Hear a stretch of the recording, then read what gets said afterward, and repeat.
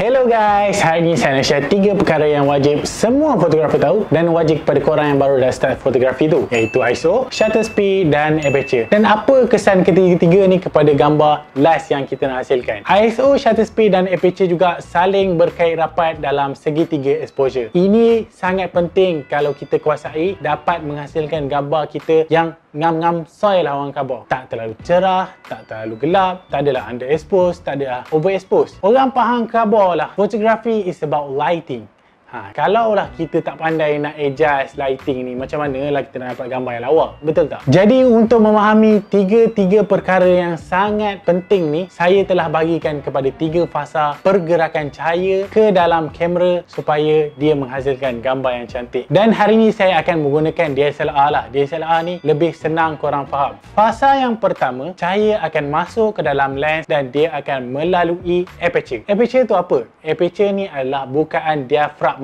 Lagi besar dia buka, lagi banyaklah cahaya masuk. Lagi kecil dia tutup, lagi sikitlah cahaya dapat masuk. Apakah efek dia? Efek dia terhadap gambar iaitu lagi besar dia buka, lagi blur lah belakang subjek. Lagi kecil dia tutup, lagi sharp lah belakang subjek. Ataupun kalau korang dah mahir, dia akan efek kepada depth of field. Itu adalah peranan aperture. Fasa yang kedua, cahaya akan pergi kepada shutter speed. Shutter speed ni apa? Shutter speed ni adalah tertingkap bagi sensor. Lagi lama korang buka tingkap, lagi banyaklah cahaya dapat masuk. Lagi kejap korang buka tingkap, lagi kejaplah cahaya dapat masuk. Kalau korang perasan, shutter speed ni dia akan bunyi ta-ta-ta-ta-ta-ta-ta. Itu adalah bunyi shutter speed. Jadi, apa kesan shutter speed ni kepada gambar kita? Shutter speed ni kalau korang buka lama, dia akan menghasilkan motion blur. Contohnya, gambar air terjun kalau korang boleh perasan, smooth je air dia kan? Ataupun kalau korang boleh perasan juga, gambar laluan kereta tapi nampak cahaya lampu sahaja. Kereta tak ada. Itu dinamakan light trail. Itu adalah hasil kepada kalau korang buka lama shutter speed. Kalau korang buka sekejap shutter speed, dia akan menghasilkan freeze motion. Freeze motion ni selalu korang boleh perasan kalau korang tengok gambar-gambar sport lah. Kalau Ronaldo sepak bola, lekat bola dia. Kalau orang main badminton, Lee Chong Wei, lekat badminton dia.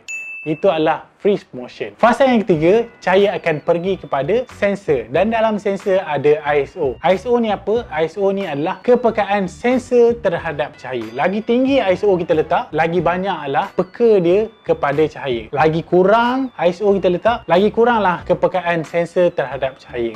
Apakah efek ISO ni terhadap gambar kita? Efek dia berlaku apabila lagi tinggi kita letak ISO dan dia akan menimbulkan noise ataupun grain. Dia akan nampak bintik-bintik.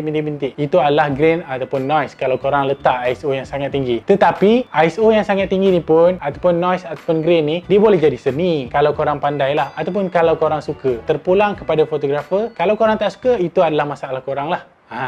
Saya dah terangkan ketiga-tiga perkara ni supaya gambar korang tak adalah terlalu cerah, tak ada terlalu gelap. Lepas ni saya tak nak dengar lah, bro, gambar saya gelap lah bro. Bro, tolong edit gambar saya. Dah lah gambar gelap, lepas tu suruh orang edit pula. Memang tak lawa lah lepas tu jadinya. Kuasai betul-betul 3 perkara ni supaya gambar korang lepas ni jadi padu.